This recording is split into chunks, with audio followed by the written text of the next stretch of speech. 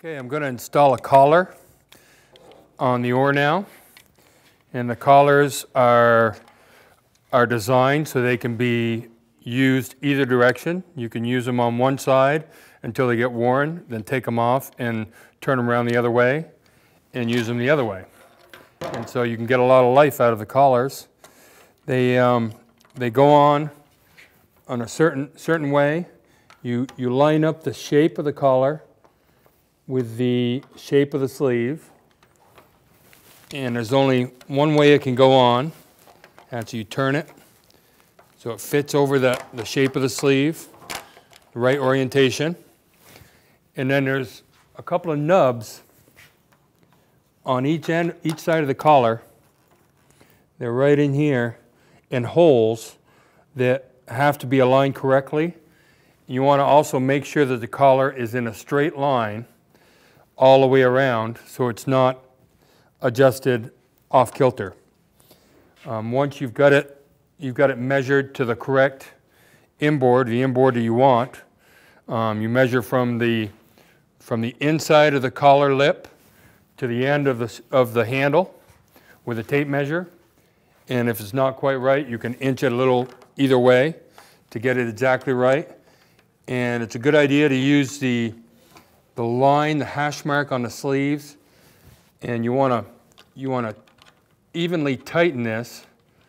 I don't tighten it up too quickly. I'll tighten it up a little bit and turn it.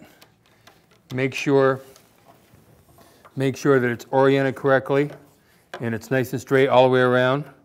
And again, you want to make sure that these nubs on either side are evenly spaced as you're tightening, because that's a big point with getting the collar on correctly. This one here is not quite right, so you turn it a little bit, then you can give it a couple of turns. It's the band clamp that holds these pieces in place. It's the most important part, and this one's on there pretty well. I'm going to do another like half a turn on it. And again, if the collar gets worn on one side, over time you can take it off and turn it around and use the other side. So it's sort of a double life part. Keep in mind with the collar that if you adjust these too tightly, if you tighten the clamp too much, you can actually crack the plastic pieces of the collar, and that'll have to be replaced. So the clamp can be tight, but if you over tighten it, it can break the collar. So then we have our clam, which we use. You put the clam on, you put it on so it's adjusted with the flat side out. It comes right up against the collar, and it can be used in adverse conditions for a quick adjustment in the field. It can also be used to sort of extend the life of the collar. It can be left on all the time.